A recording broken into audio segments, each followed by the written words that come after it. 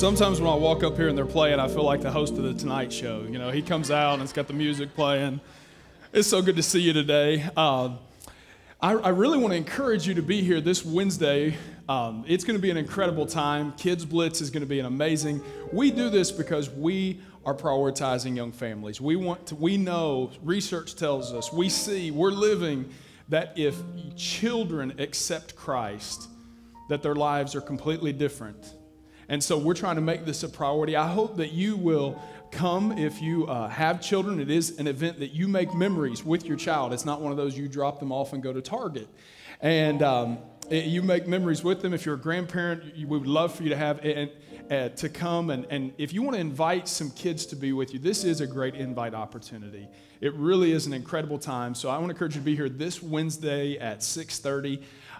Particularly, Kayla and I are so committed to kids ministry and to growing this church, we are actually going to have a third baby. So how about that? Yeah. That's right.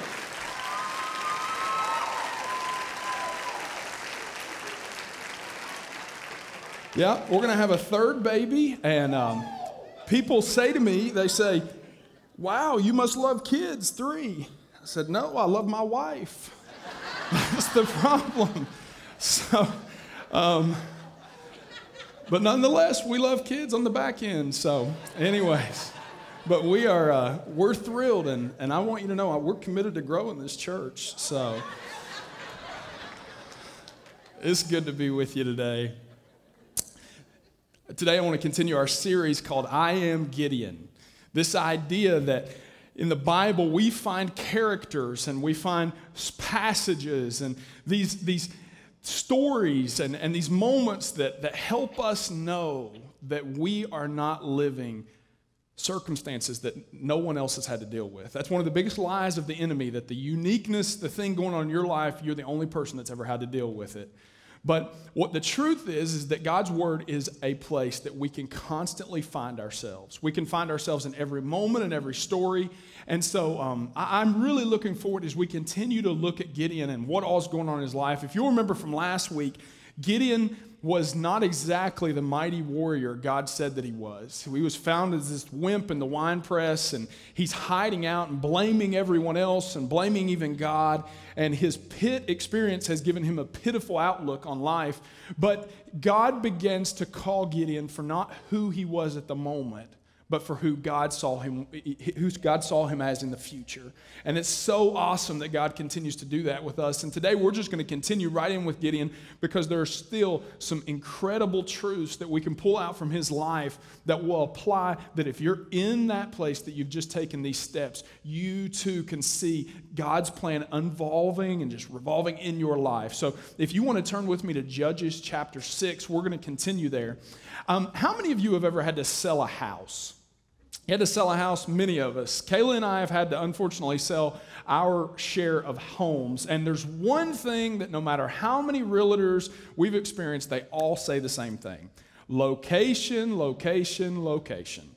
Location is everything. I particularly love when the realtor says to you, if your house was located in such and such a place, it would sell for twice as much. To which I think, boy, that's helpful. Why don't I check into that? And then I think to myself, maybe you should relocate yourself near some buyers instead of giving me things that aren't going to be that helpful to me. But nonetheless, location is everything in our lives. The location of where our marriages are, figuratively, the location where we are spiritually, the location of our careers, all typically matters a whole lot when it comes to the quality of our life. And that's all well and good, but what happens in life when you can't stand your current location? What happens when you're sick of your current location? You know there's more, but you don't see it yet. What happens when I just don't like where life is located right now? You've bought into God's plan for your life. You've bought into that He has a promised destiny. But the problem is that promised destiny doesn't match your present destination.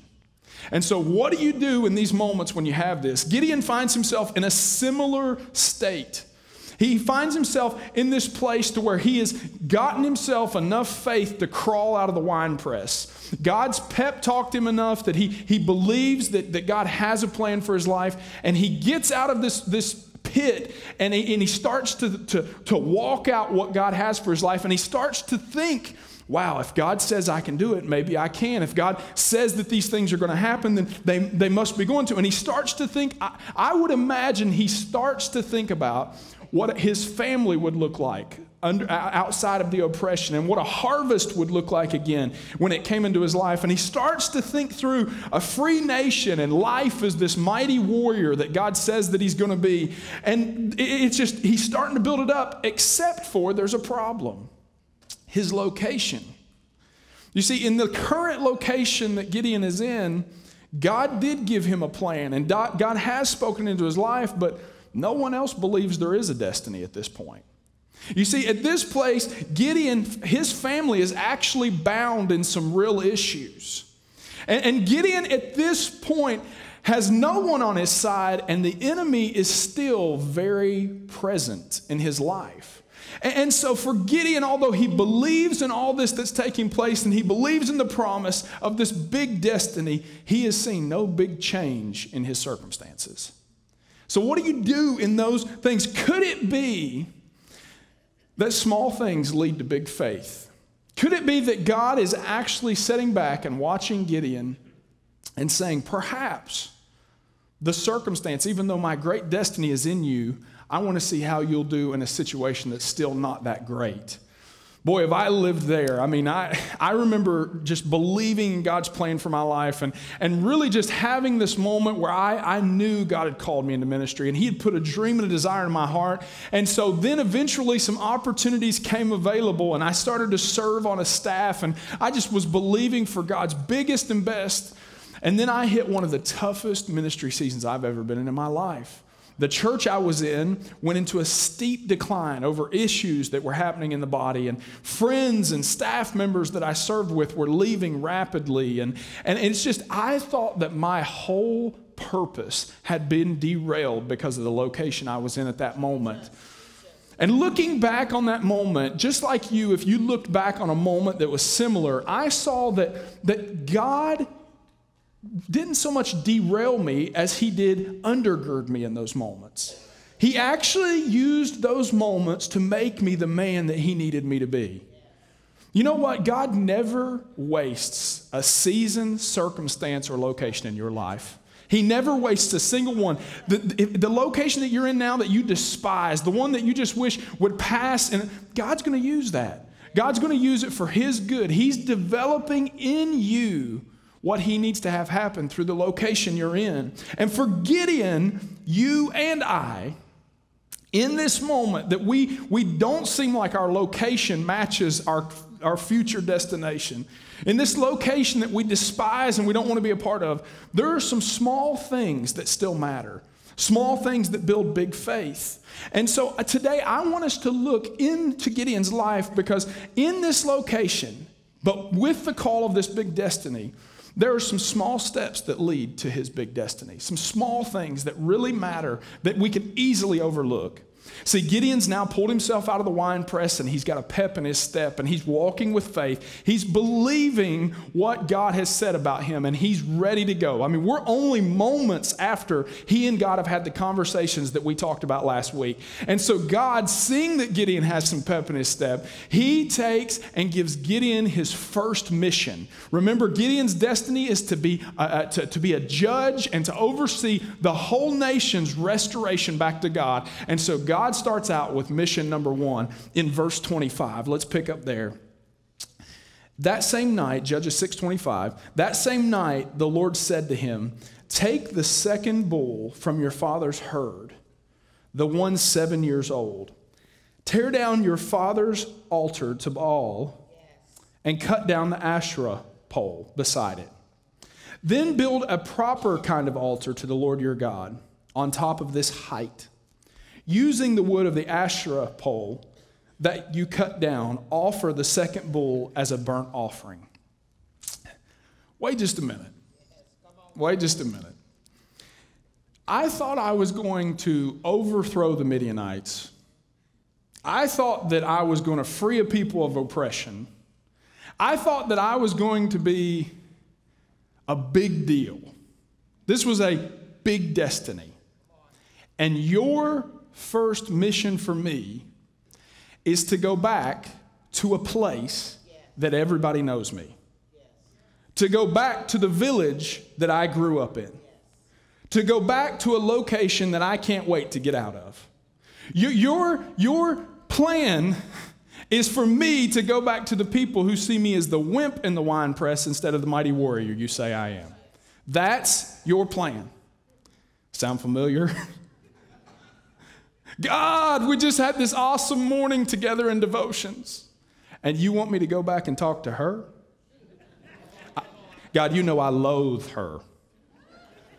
God, we just had this amazing worship service, and you want me to go back and invest in that relationship?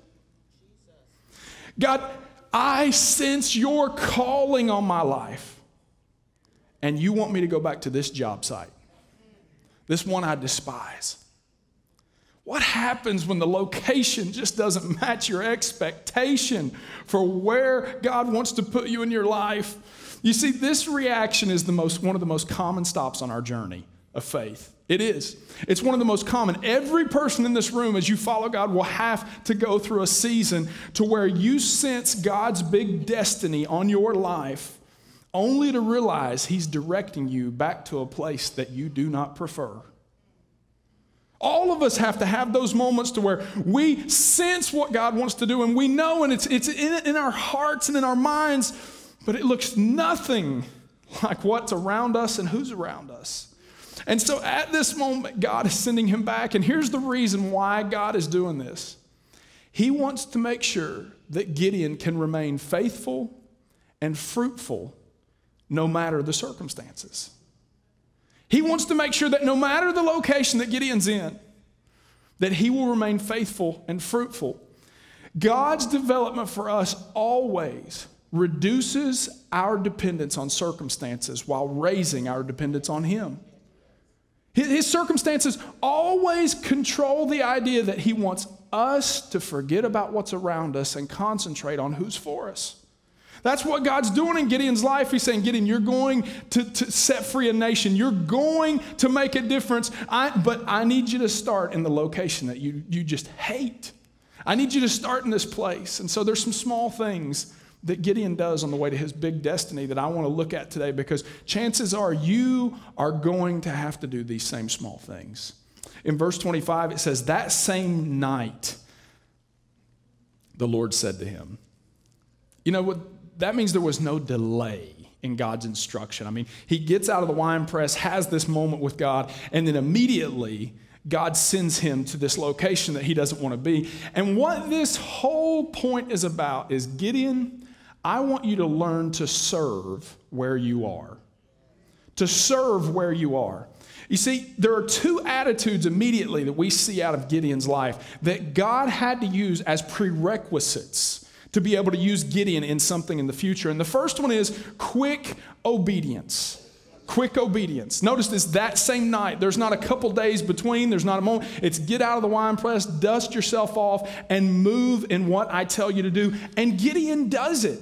You see, Gideon left no time between what God said and what he did. He left no time in this moment, because here's the truth of what Gideon knows. Delay leads to doubt, and doubt leads to disobedience. Delay leads to doubt, and doubt leads to disobedience. He knew that if he gave himself enough time, he would find a reason not to follow through with what God said to him. Boy, this is so true in my life. You know, contrary to popular belief, there are still moments in my life that I mess up. And in these moments that I mess up, then there is always this need to apologize, right? I mean, that's just something the Holy Spirit asks us to do, to keep the unity and the bond of peace. I mean, He wants us to see us do that. But man, if I'm not quick to do that, do you know what I've found? That even when I'm wrong, if I give myself enough time, I'll justify what I did. Does anybody else do that? Even when I'm wrong, I will give myself enough time to justify what I did, which ultimately leads to bitterness, pride, and offense in the relationships around me. The quicker that when I mess up, the quicker that I apologize, the better my life is. Not only because I've been obedient, but because the relationships around me are in harmony. So Gideon knows that this delay in his life, if he gives it any moment, it's going to create a doubt to what God said, and then he'll live a life in disobedience. But it wasn't only his quick obedience that God loved, it was his quality service. You see, I know we talked a lot about last week that Gideon is hiding in a wine press and he's threshing wheat, and that should have been up on a hillside. But what you can't miss in that is that Gideon is faithful to thresh wheat. Even in a place and in a moment and with a way that is not easy, in a place that it's not the best circumstances for it, he's still focused on being fruitful in his life. And God sees that. And then notice that before God gives him his big destiny to overthrow a nation, that he takes Gideon and says, tear down your father's idols and build me. God is laying out these small circumstances, these small things that he's waiting for Gideon to do as he's developing his big destiny. God is saying he wants to see how Gideon handles this location that he's in. Does he still give it his all? Does he still make sure that he's obedient to God even though he doesn't care about it, even though it makes no difference seemingly whether he does it right or not? God loves this about Gideon. He loves everything about it. You see, God noticed this pattern in Gideon. Gideon didn't know how these small assignments would lead to a big destiny, but God did. You see, Gideon didn't have any clue how the things around him and doing what appeared to be just normal, mundane things mattered, but God did. God, there are things in your life that you do each and every day that you think have nothing to do with your destiny, but God knows they do. And he watches to see how we do them and when we do them and with what attitude we do them, because they're the things that he's looking upon our heart to see if we can be a part of the greater things he desires for us.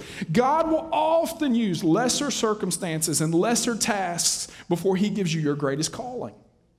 He's often going to use the small things that you think don't matter before he gives you the greatest things that do. Gideon is faithful in these moments, and later he conquers kingdoms.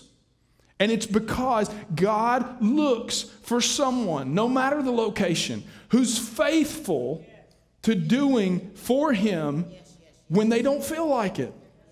You see, it's often the small things no one sees that result in the big things everyone wants. You know that's true, right? It's the small things no one sees that result in the big things everyone wants. Everybody wants a great marriage, but they don't see the small things you do to have that great marriage. Everybody wants that retirement, but they don't see the things that you sacrifice to have that retirement.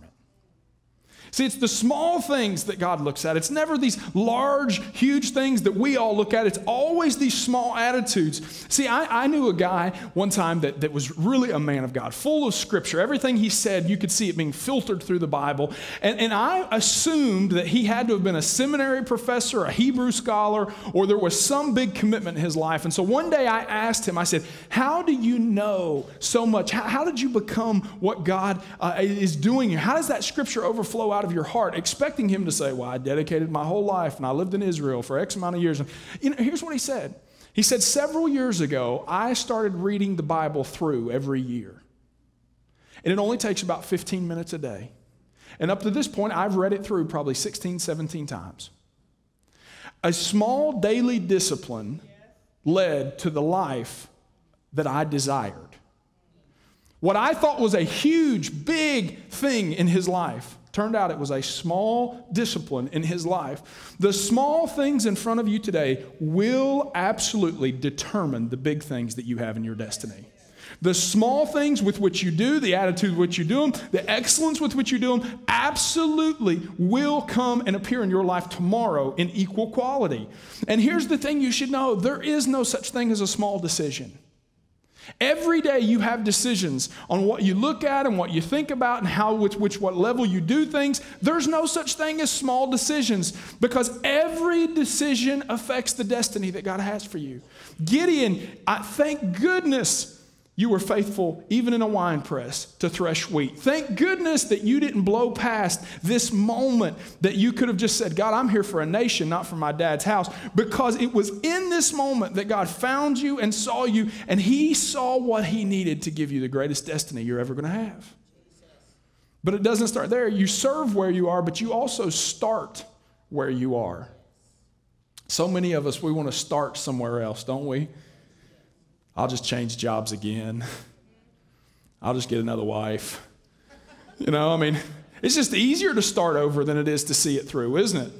And so Gideon, you can't, I know I'm sending you back to the same village and the same people and the same frustrations, but Gideon, the people who have the destiny that I want for them, they start where they are. Verse 25 continues to say that not only did you move quickly, but it says, tear down your father's altar to Baal and cut down the Asherah pole beside it. His first assignment is to tear down his father's idols. You see, Israel at this point had not abandoned God completely. They didn't worship idols only. They combined worship of idols with God. Wow. It's not that they had forsaken God, it's just they had added to him. And Gideon's father actually is the keeper of the shrines. And so the first thing that God wants Gideon to see is this idea that you, Gideon, have to get the enemies among you away before you can get the enemies around you away. You see, Gideon was focused on the ones around him, the Midianites, that lady across the cubicle, the neighbor. That's what Gideon, and God's saying the whole time, I need you to pay attention to the idols among you before you ever worry about helping someone else with their idols. And so Gideon's work follows this pattern that every person who's ever got to be used by God follows. He starts at home and moves outward towards other people. It's the exact same pattern that God requires of any person that he's ever wanted to use. And man, is it the step that we would love to skip. And man, is this not the one? I would any day of the week work with a complete stranger than somebody close to me. When it comes to really removing stuff from our lives.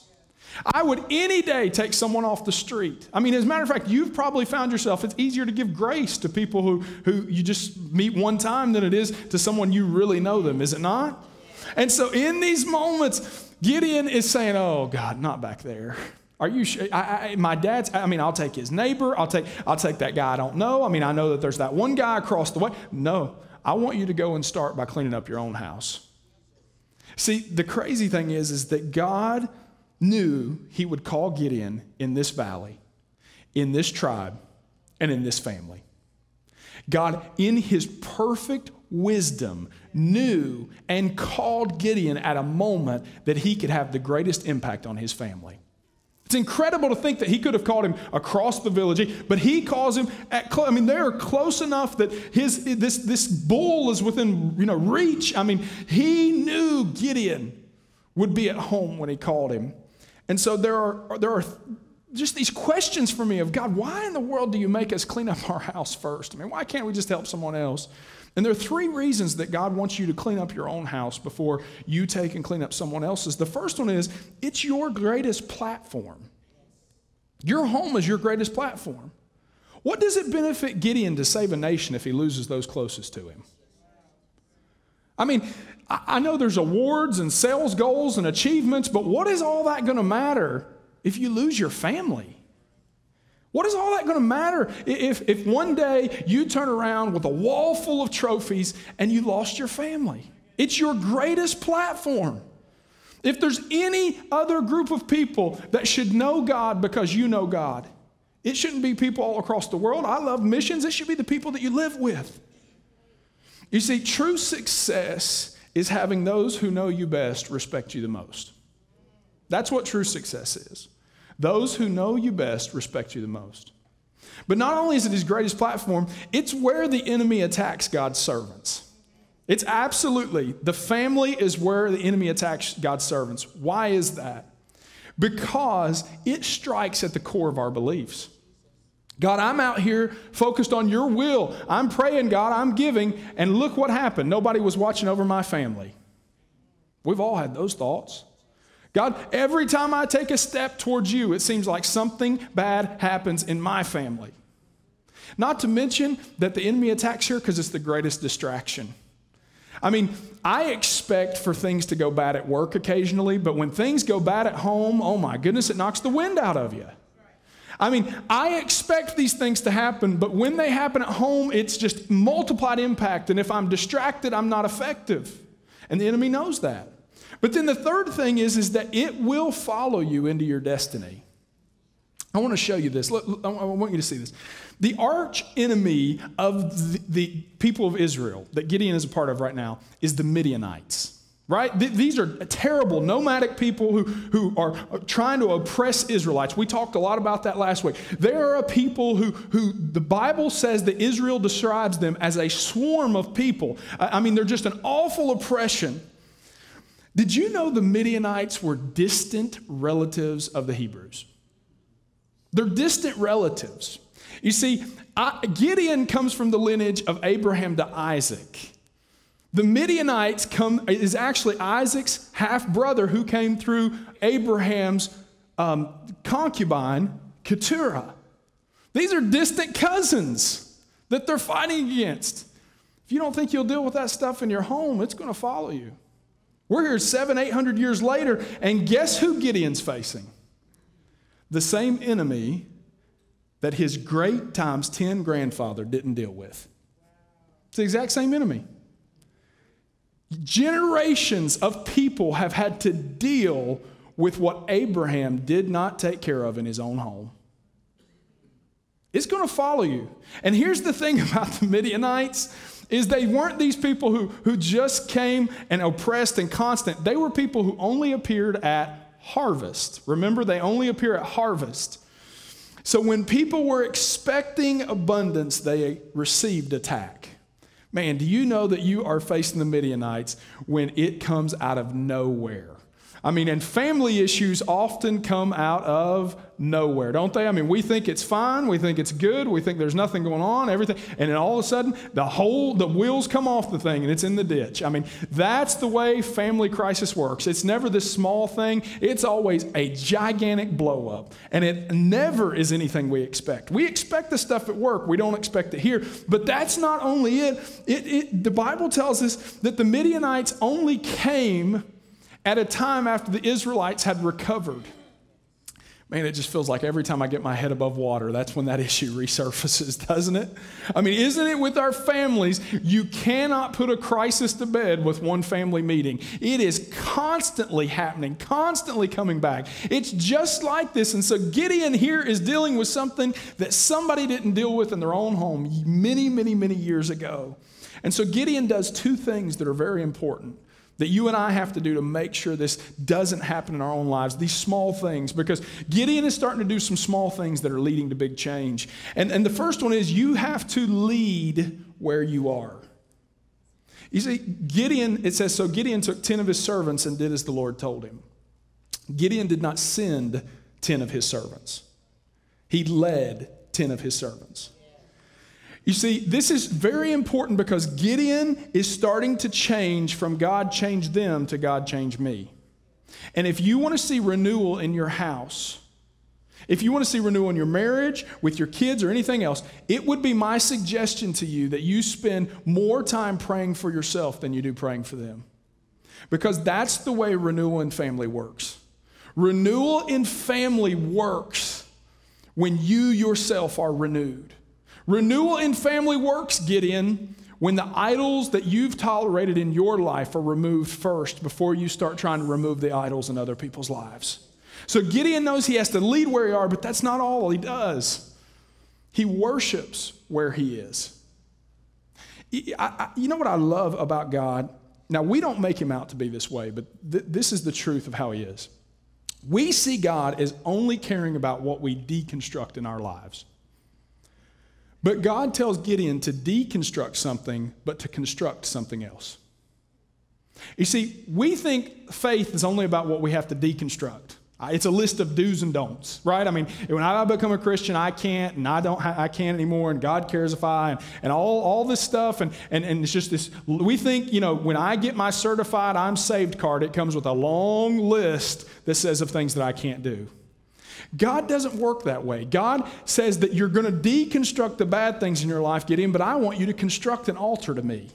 I want you to construct some good things in your life. And what we find is it's not an exchange of a list of do's and don'ts, but instead God gives us an opportunity to know Him in the fullest measure, to know Him in the best life. As a matter of fact, He said, I'll give it to you in a life that's more abundant than you can even imagine. It's not just about what you have to get rid of in your life. It's about what is God building back in your life in this moment. And so Gideon builds this altar, and this is why this is important. You can't have courage or clarity in your life for your destiny without worship. You can't expect to know what God wants for your life if you're not in His presence. You can't expect to have courage to face the things that are in your life without being in His presence. The clarity and courage you need for everyday life is found through worshiping God in His presence. But not only that, it's about inserting, because people who regularly spend time with God see God inhabit the circumstances of their lives. Yeah, I asked a marriage counselor one time, I said, what does it take to have a great marriage? And I expected this big answer, like, well, you've got to read together for 2 hours every night, or you have to look at each other in the eyes and recite poetry, or, whatever it is, you expect this giant commitment. And without hesitation, you know what he said? Pray together daily. Pray together daily. And he said, here's why. Because if you pray with them, you have to talk. And if you pray with them, you have to have some measure of care. And it's tough to pray with somebody you hate. And so ultimately, a small prayer daily will transform your marriage. You know what that means? It means that if you will start to put God in your home, you're not going to have to deconstruct bad things. He'll take care of that in His presence, because you're constructing good things in your marriage and in your family and in your home. I know for many of us, we feel like our family is too messed up for God to do anything in, but I want you to know that God not only has a plan of salvation for you, He's got one for your whole family. And He wants to see you prioritize and lead and worship in that, and then His Holy Spirit will take care of the rest of it. All of a sudden, a family that's filled with strife and a home that's filled with all these issues, if you start carrying your own, you start getting rid of the own idols in your life and start carrying His presence in your own life, all of a sudden you're going to find peace becomes the norm in your family. You're going to find that all those things start to transform simply by inserting Him into the circumstances of your life. I mean, how awful is it that we continue in life week in, week out, and we say, God, where are you? The whole time He's given us the key to invite Him into any circumstance, which is through worship, and we just forget about it. You see, we have to take the time to prioritize His presence, not in our homes, but in us, and our homes will be a byproduct of that. But not only does He lead where He is, and He worships where He is, but then Gideon has a moment like we do. And God assures us where we are. You see, Gideon, if you read this passage of Scripture, it says he's doing all these things we're talking about, but because he was afraid of his family and the townspeople, he did it at night rather than daytime. Man, there's the Gideon we know, isn't it? That's the one we talked about last week. I mean, I'm doing it, God, but I'll just do it this way so that it's not as noticeable, or I'll do it this way. Here's the Gideon. You see, once we take a step of faith, expect buyer's remorse, right? I mean, you're going to want to hit that alarm clock when you took the step of faith to start inserting God to your mornings. I mean, I was thinking yesterday, you know what I prayed against yesterday? The Saturday sickness. Do you know what that is? Strange virus. Hits people on Saturday nights and is gone by Sunday afternoons, but typically keeps them from doing anything on Sunday mornings. It's a very, very strange disease. I prayed against that yesterday. So for you, I prayed alarm clocks would work yesterday. I did, because we have to have assurance. Gideon could not take more than one step or more than two steps without one of them being reluctant. He couldn't. And in this, we like Gideon need repeated assurance in our life as we're following God's plan. I mean, we have to have this. Gideon, in his story, he needs God to send fire down and take up an offering earlier. He's getting ready to have 2 episodes with fleeces where he says, well, God, if you'll make this one wet, then I'll believe you. Well, God, one more time. If you'll make this one wet or dry, now I'll believe you. And then later he has to have a dream just to complete the one thing that he has to have 3 confirmations for the one thing that God's told him to do. But, we're just not that much different. I mean, how many times have you said to yourself, I'm never going back this time? From this day forward, I'm going to be like this. I mean, how many times have we done that and have we made the decision and we're going to, and only to realize that our hearts are so very stubborn to living out God's promises? We really do struggle to trust him. And so they were not that much different from Gideon. And many people have criticized Gideon for this. They've criticized him. They said, oh, you shouldn't pray for fleeces. There's actually 2 camps on this. You shouldn't pray for fleeces and these gods, if you will, then I will type things, because that's a lack of faith. And then I hear other people say, well, you should have these fleeces in your life, and if you'd want this. And what I found is there's extremes for both. And the truth of it is, we criticize these guys, but think about if somebody was following you around, writing down all the dumb things you said and did. I mean, next time you go to criticize Moses, just think about that person who'll follow you around and thinking about, all the things you do and say and how we would look at them in light 2,000 years later. We should give these guys a little bit of slack. But it's funny, because if it was a sin to do the fleece, then why did God entertain it? And if it's the way that God wants us to live life, why doesn't he mention it more than once? I mean, I know people that get up and, God, do you want me to get a job? And they're looking at a stack of bills. It's like, yes, God wants you to get a job. That stack of bills is your fleece. Go. That's really what we find is these people on these extremes. But here's what I think is true. And I really did study this out, because I know this is an interesting part of his story. I don't think that fleeces and these moments that we see Gideon have are about Gideon at all. I don't think a fleece, a dream, or anything that Gideon asked for is about Gideon. I think it's a statement about God. You see, in this moment, Gideon needs 3 different times, 3 conversations, 3 confirmations that, God, do you want me to do this? And God, who is rich in his mercy and patience and kindness, entertains this from Gideon. You see, God is perfectly fine with our need for assurance. And it may lack faith, or it may be a way to demonstrate faith. I don't know. But I know that God, in his rich mercy, continues to entertain someone who we would never entertain. It's so funny, because 3 times he does this. But do you know how one of the ways God describes himself?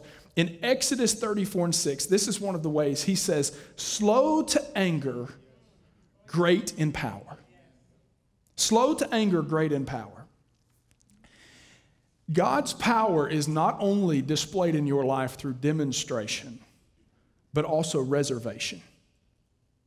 To have all the power that God has and to reserve it, to continue to allow us to try to match his speed. I mean, God in all that he could do, because if you and I were God, we wouldn't have waited this long. Yet there's God in his patience. If you and I were God, we would have put away with this a long time ago. We would have destroyed the world. But there's God who's carefully planning and plotting always to bring his people back to him. You see, for us, we don't even have enough patience to deal with ourselves. We look in the mirror and give up each and every day, but right there and looking in the mirror is God faithfully believing in you. When every time that we feel like a situation's gone too long and it's been given too much grace, there's God long-suffering and generously continuing to wait on our ability to become a part of him. There is this constant just desire, such a heart that he has to be with you, that he's waited all history for it. Yes. That he literally has planned and plotted the family you were born into, the friends you have, the circumstances, the location that you today that you despise. He has carefully and patiently, intentionally guided each of those steps, because he will do anything and wait as long as it takes for you to be in relationship with him. That's how patient God is. That's how long-suffering, that when he could speed up all time, he won't, because you're worth the wait. And then Gideon has this moment. I mean, he serves where he is, and he starts where he is, and he leads where he is, and he worships where he is. And God even is so gracious to assure him where he is. And then verse 34 comes out of nowhere. It says, now all the Midianites, the Amalekites, and the eastern peoples joined forces and crossed the Jordan. That means that everybody's getting ready to have a big old brawl. It's the Jets and Sharks. They've all gotten their places. Gideon, in verse 34, it says, then the Spirit of the Lord came on Gideon. Don't miss this. In spite of Gideon's location, nothing has changed. Nothing about his location has changed. Nothing about what he's doing. Probably he's still smelling the smoke off of this burning sacrifice. And it seems as though out of nowhere, the Spirit of the Lord comes on Gideon in a mighty way. What's funny is that the people, by the way, when God's Spirit comes on you, everybody can see it.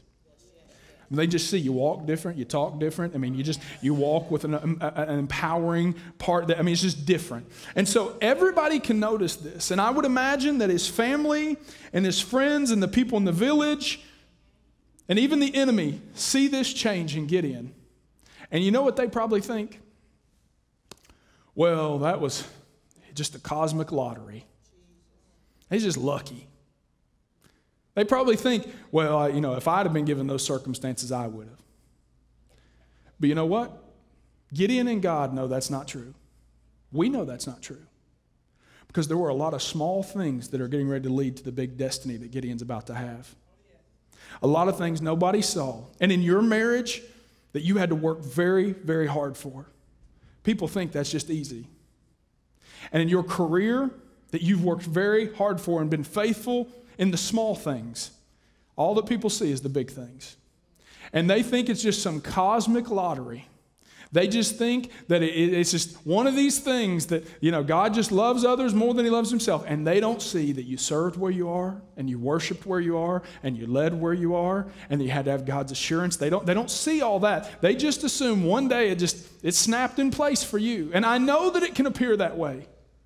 But I'm telling you, from this scripture, what we see is that Gideon is just doing all he can in the place that he doesn't care for. And one day, God breathes on it, and his life is completely different. I know exactly what this is like. I was speaking at a conference not that long ago. And when you go to these conferences, sometimes they have hosts. They're trying to be hospitable, and so they have hosts that will, let me carry this for you. Let me get you some water, anything you need. And at this particular conference, there was a young man who was with me. He probably late teens, early 20s, and he was suited up. And he was trying to be in that moment everything he could be. And you could just tell he had such a zeal to be used by God. And so he would ask me every 10 minutes, is there anything I need? And I'm just, for me, I'm good. I can carry my own water and do all those things. But, I appreciated what he was doing, and he just kept asking. And then honestly, I wasn't thinking that much about it. I was trying to study on what I had to talk about in a few minutes. And as we were walking down the hallway, all of a sudden I felt like the Spirit of the Lord just kind of sucker punched me. And I turned around to that boy and I said, I want you to know that it wasn't that long ago that I was doing what you're doing. And nobody noticed me, And I would lock the church and unlock the church and stack chairs and unstack chairs, and I would clean up places that I didn't mess up, and I would serve and get water bottles and change the batteries and mics, and I would do anything I could. And I want you to know that that's why I'm getting ready to step on this platform today. And I want you to know that it wasn't that long ago, and if you will do this faithfully, God will give you the destiny you desire in your life. Because that's so true in our lives. As Rory comes to the piano, it's so true that everybody else thinks this stuff just happens. They just think it snaps into place. But I'm telling you today, the things that you want to see happen in your big destiny are tied to the small steps that you need to take in your life today. The big destiny that God does absolutely 100% have for you, and it is grander than you could have ever imagined. It is bigger than you could ever dream, because He says He does exceedingly abundantly more than we could ever ask, dream, or imagine. It's bigger than you could ever believe. Because of that destiny, you have to be so diligent to serve where you are today, to lead where you are, to make sure the idols in your own life are gone, to worship where you are, and to do the things, because those are the things that man ignores, but God completely watches for. I want you to stand to your feet. Gideon's getting ready to step into one of the greatest callings of his life. And it had nothing to do with anything other than he was faithful with the small things that God gave him. You know, the other side of God being so patient is that He will wait as long as it takes for us to become who He needs us to become before He'll give us our destiny. He's so patient that not only is He care for our weakness, but He makes sure that we're doing the things that He's asked for us to do before He takes us into His destiny. I heard one preacher put it this time. He said, God doesn't graduate you to the next grade until you pass the test. Here's the truth. I know you may hate where you're at right now. You may hate the location of your marriage. You may hate the location of your career. I know that you may hate the location of where you're at in life.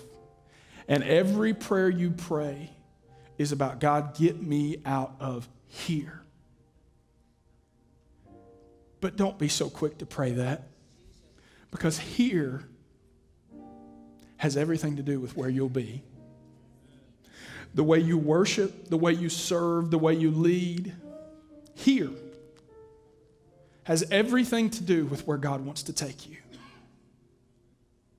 So my prayer for you is strength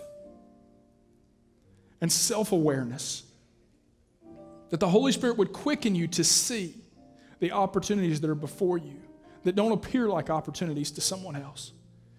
But if you are faithful, God is faithful. Father, I pray right now for people who struggle with where they're at. God, location can wear us out, and I know there are people here who have desperate needs of a change. But God, you did not anoint Gideon because he won some lucky just sweepstakes of faith. God, you saw in him a heart for you in a location he despised. So I pray right now strength into their lives. God, strength that would let them go back to the job they hate. Strength that would let them serve at that job with the spirit of excellence. God, strength to let them go back to a relationship and to stop focusing on the other person, but God, to say, Lord, what do you need to do in me? God, I know how hard it is to apologize. I know how hard it is to forgive, but your grace is sufficient. So, Lord, I just pray that people would sense today the sufficiency of your grace. If you're here today and you say, you know what, I didn't even realize God had a big destiny for my life. As a matter of fact, I hate my location and I don't see it changing because I don't have any clue where God wants me to be. If you're not in relationship with Christ, if you're not following him and his teachings and you're not following his life, I want to pray for you. So with every head bowed and every eye closed, I want you to be able to have this moment. If you want to follow Jesus, if you want to believe how he teaches us to believe, if you want to live the way he teaches us to live, and if you want the big destiny that he has for you, in spite of the location that you're in, no one's looking around. I want you to stick your hand up. I want to pray for you. I want to see who I'm praying for. I want you to stick your hand up. I see hands. I see hands. Keep them up. Keep them up. I just want you to keep it up. I'm going to pray for you. Father, right now, you see their willing hearts. You see their acknowledgement to desire for you. I pray right now that they would become followers of Jesus Christ. I pray, Father, that you would teach them your ways and show them your paths. You say that, God, you order the steps of the righteous, and because they in this moment are righteous because of your work, God, I pray that you would begin to order their steps. I pray that your destiny for them would come alive. I pray that, God, shame and guilt would fade away right now and be replaced by love and forgiveness. God, we have all fallen short of your standard, God, but your patience and guidance, your kindness is so great. So, Lord, I pray that you would extend it to them right now. I pray, God, that you would give them the strength to serve where you have them, to love where you have them, teach them to worship where you have them. Father, I pray that they would take steps to know you more, to be in your word, and to converse with you daily in prayer. In Jesus' name we prayed. Amen. Will you welcome these who have just come in following Christ? If that was you, there's one more thing I want to tell you. There's a card in front of you. It says prayer card. I want you to mark on there that you accepted Christ or began to follow Christ today, because we want to help you in this journey. You need people to help you in this journey. So I want you to fill that out, leave it on a seat, drop it at Connect Central, in the lobby, the area. Whatever you need to do, I just want you to be able, because I want to continue to pray for you this week. We want to continue to reach out to you and help you become and to take steps into that destiny that God has for you. So that card's in front of you.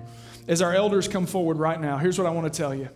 God has a destiny for your life, and in spite of the location that you may despise right now, he's going to give you the strength, and he's so patient and so loving that he cannot wait to see who you become.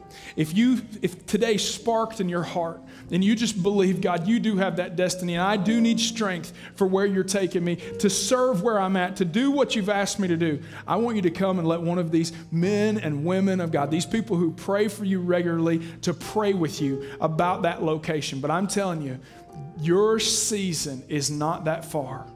If you'll be faithful in this moment, I promise you, you will see God's greatest and his best in your life. Do it in the name of Jesus, we pray.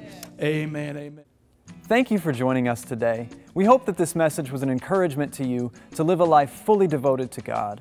For more information about Twin Rivers Worship Center, or if you would like to partner with this church's ministry in St. Louis, Missouri and around the world by giving, visit us at our website at TRWC.com. We would love for you to join us in a worship service at one of our 2 locations sometime. Have a great day and be blessed.